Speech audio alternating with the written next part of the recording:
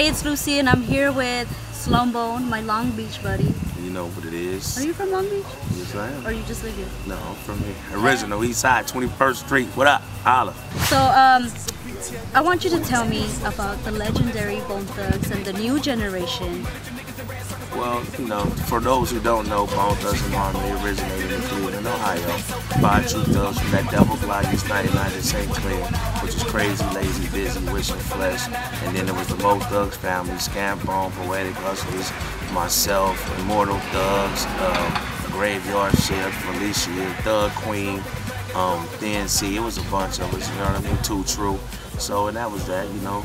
And that's where it came. Bone Thugs and Harmony, Mo Thugs family. So, Sloan, what does that mean? Honestly, you know, Sloan is my last name. Really? Yeah. That's dope. That's cool. And then Sloan Bone, that's cool. Yeah, cause or Big Sloan, right? Yeah, Big Sloan. Yeah, it started. See, what happened was it was always Big Sloan, right? So we were just after a show. It was some years ago, like maybe just 03 maybe. And me and Lazy, we in the room kicking it. We all having an after party in the hotel room. And then he was like, Sloan Bone. And then everybody was like, damn, Sloan Bone, okay. And then he was like, he just kept saying it. It just stuck to me. I thought he was like, Sloan Bone. And everybody just started calling me that. And then it ventured out into the public. And that's where we're at right now. So, okay, what do you have out right now? Any mixtapes, albums? Well, out right now, I got it. It's called Exacting Standards. You can get that on StarForceHipHop.com, WCNN.com. It's over 1 million downloads already.